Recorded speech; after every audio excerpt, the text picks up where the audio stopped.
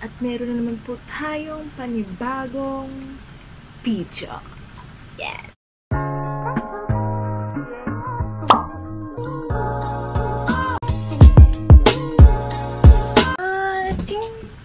Annyeonghaseyo naman!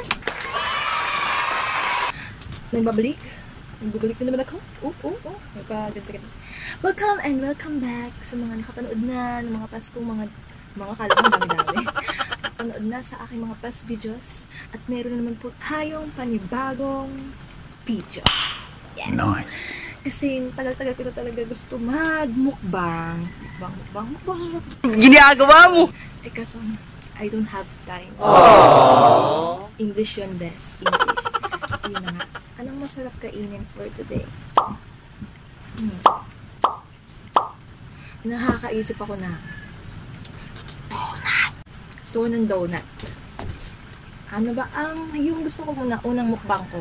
Yung abot kayang mukbang. Yung, nakaisip ako. Yung katulad dito. Watch this. Deal or flips? Dito na ba nag-uumpisa ang aking mukbang with Sister Red? Okay, bayaran mo na. So, yun na. Napanood niyo na ba kung ano ang gusto kong kainin? Oo, talaga, tol. At ito na yan. Ito na yan. Ito na nga. Abot kaya, masarap, nakakabusog to, best. Nakakabusog. Lil Orbit's Donut. Lil Orbit's Mini Donut. Yan. Ito. Natin. Yan. Nababasa niyo mo ba? Yan. Lil Orbit's Mini Donuts. Over 12 billion served. Wow! Ito yung itsura niya. Ito ay, yan ay chocolate flavor. Ano siya, yung parang typical na donut na nilagyan ng powder. Powder. Ito, yan. Meron siyang 1, 2, 3, 4, 5, 6, 7 flavors. So, titikman natin lahat. Ito ay chocolate. Yan.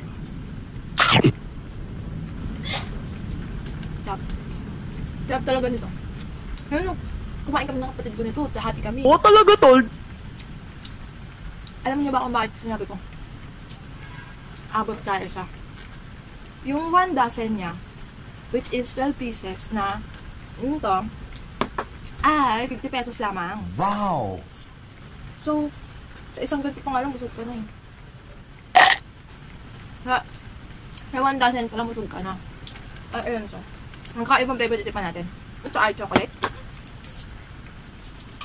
Meron siyang plain sugar, cookies and cream, and chocolate, strawberry, mocha, cinnamon, tsaka, ano pa isa? Meron ko digo eh. Vanilla. Yan. Ito. Parang ano yata, cheese yata yung isa. Vanilla. Ano masabi? Ito ay plain sugar. Ayan, nalagay ko dyan. Magic.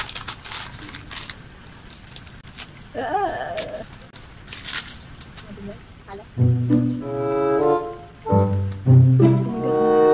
Ito ay plain sugar. May sugar.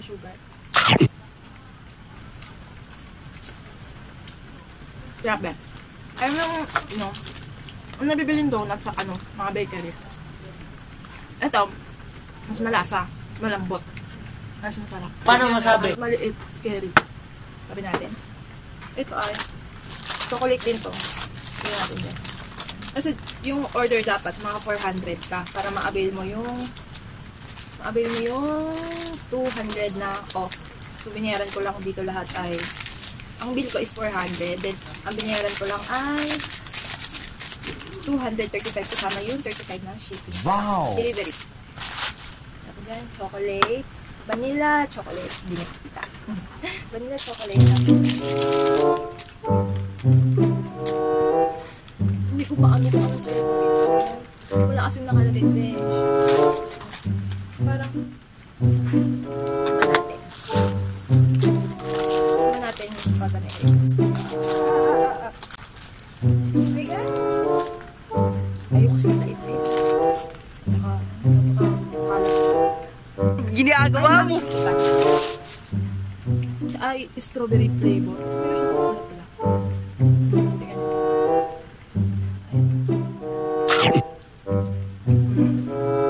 Strawberry nga. Hindi ako pa na strawberry. Pero, kaya ito masarap. Ginagawa mo. Hindi ko masabi pa dyan. Hindi ako pa na strawberry. Masarap. May kape? Paano ba't may kape? Either mocha or... Either mocha yun or...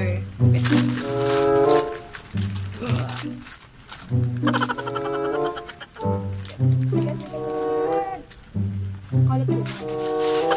May gawin nito pala ako sa akin. Tintirahan.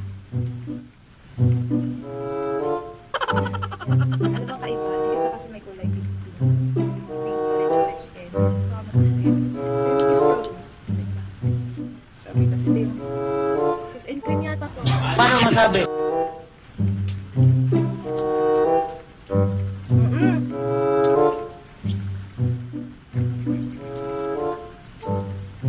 Alin man sa mukha?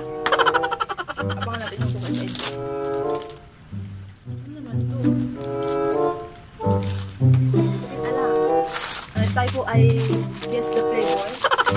Mukbang guess the flavor ito mga besh. Parang siya ay iba na natin.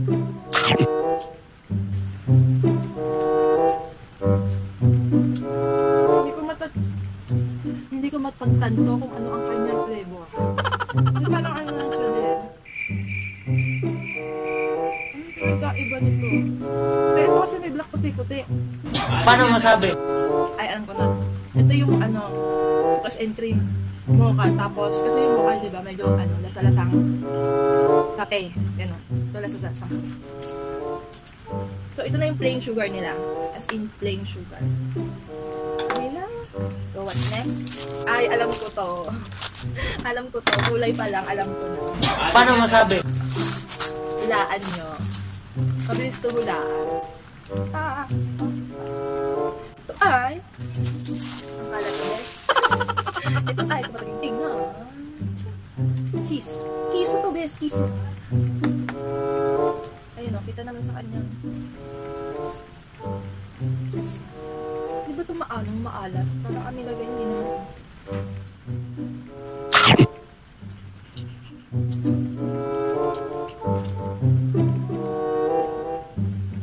Ginagawa mo. Ano ba sugar na this one?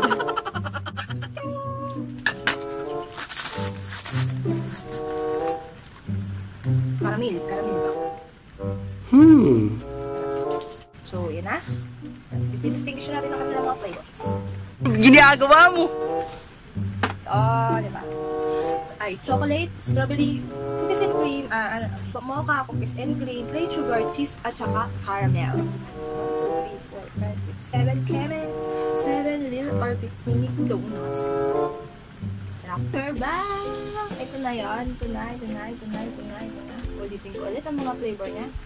Strawberry, mocha, cookies and cream, plain sugar, cheese, caramel, and ang paborito na lahat,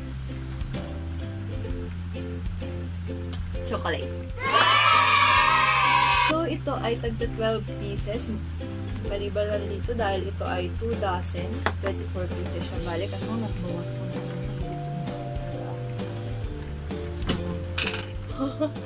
Gumigiba. Ang pinaka-favorite ko talaga is yung chocolate. Hingkit naman ito. Nayupin.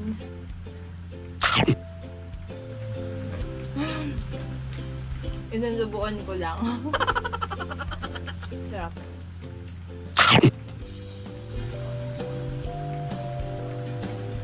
Simply delicious. Delicious. Ano, natin itong caramel. Hindi ko tinikman ito. Oo talaga to. Parang wala lang din nagkaiba sa fried sugar. Siguro sa lasa na lang magkaiba. Mocha para ilay mocha. Ano mo pinagsasabi-sabi?